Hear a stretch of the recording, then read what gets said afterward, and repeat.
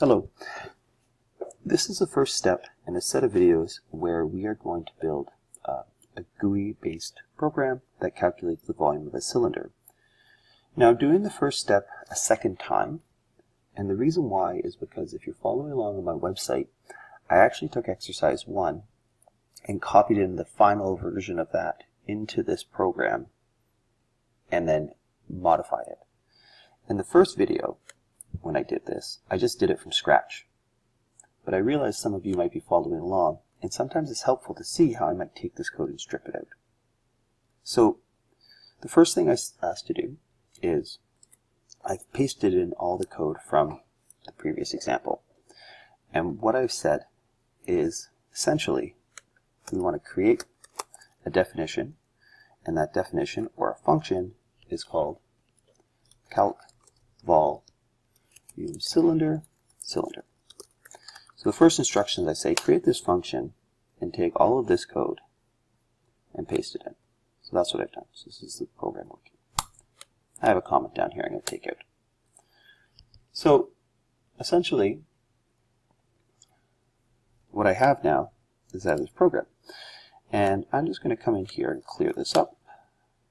Oh, I just have to pause and get the right terminal up. And here it is.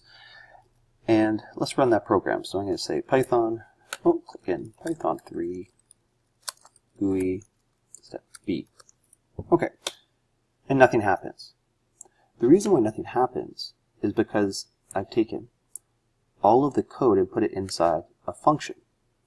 So a function is a small segment of code that can be called upon and run.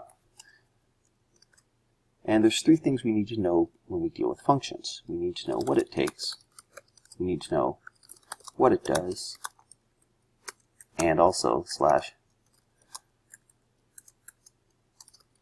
what its name is, and we know what it returns. So in our case, we run this program, but it doesn't actually go into the function. It looks for the place to start the program. And with Python, it starts the program finding the leftmost piece of code that it can execute that isn't a function. And I always like to put that at the very bottom. So I'm going to put here print start program, and then I'm going to call that program. So I'm going to say calc vol cylinder, and then I'm going to say print end program. So let's save this and let's give this a run. Leave the screen. Oops. And it runs through.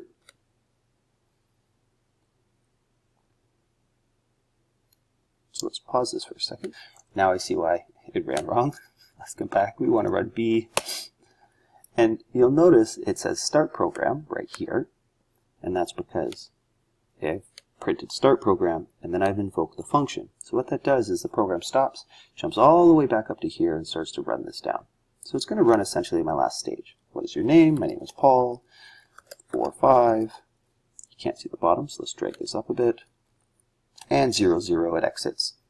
And when it exits, it comes to the end of the program, which is here. And then it exits the program and jumps back down to where it was called and ends. So the next thing I ask you to do is I ask you to strip everything out and remove the while loop. So let's do that. So I'm going to get rid of all of the print. We're going to get rid of all of that. I'm going to get rid of all of the taking inputs. So let's get rid of this. I'm going to get rid of the while. I'm going to get rid of the ending part. I'm going to get rid of the print. All that I'm going to leave here is the calculation. And then I have two tabs here, which is a problem, so I'm going to highlight all of that and hit Shift Tab. And so what this has done for me is it's stripped it down to the really most basic piece, and that is I want you to calculate the volume of a cylinder. And let's get rid of this else here for a second, because there's no code. Alright, so the question is, take a look at this and ask yourself, do you think it's going to run? And let's try. So let's come back over here, let's clear the screen, and I get an error. What the error is saying essentially is it's trying to check this if statement if radius is greater than 0, but you'll notice no value of radius has been defined. And this is where we think about what we want to pass the function. And I want to pass the function a radius and a height. So I'm going to pass the function a radius and a height. And now if I save this and I run the program, let's see what happens.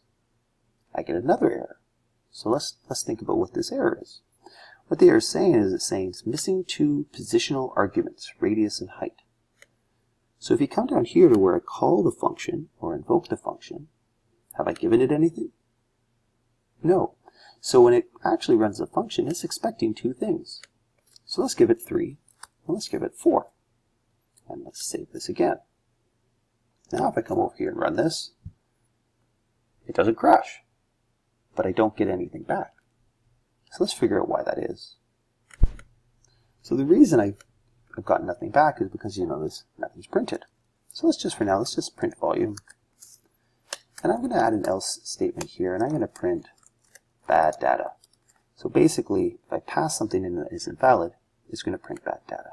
So let's save this. Let's give it another run. And what I get is 113.1.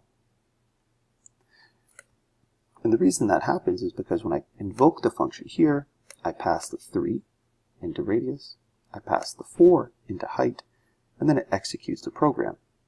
Those are both valid values, and so it calculates volume and prints it out. Now the thing with functions is that usually you don't want to print the result.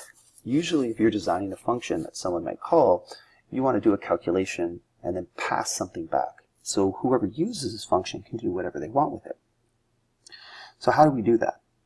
Well, we do that by using a return statement. A return statement will essentially stop will basically stop where it is and then send something back. So I'm going to return the volume. Now the question is, what do I return down here? So one of the things we often do as programmers is, if it's a situation where the value can't be -1, we'll return -1. And what this is a way of doing is indicating that the program has had a problem, and then whoever is using this function can decide what to do with that. But if I do this, I have to actually make sure I specify that in my function header. So I'm going to write a quick description here. So this function takes radius and height and returns the volume. If the passed values are invalid, it returns -1.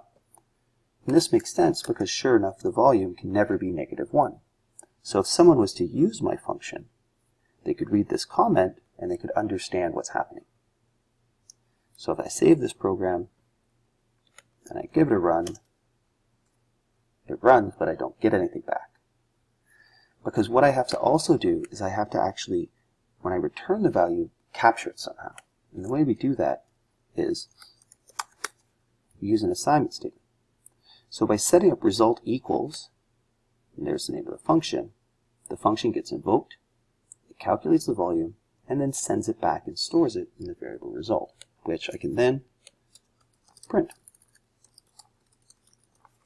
So if we save this, and we give it a run, there's my value.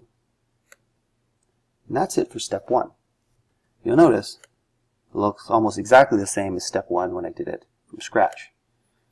I wanted to do it both ways because I wanted you to see how I actually stripped out the code from exercise 1 and use that to kind of start with this. Now the one thing I would do here, to be honest, is I would actually pow radius 2. Why not use a function? I hope this video helped. Have a wonderful day.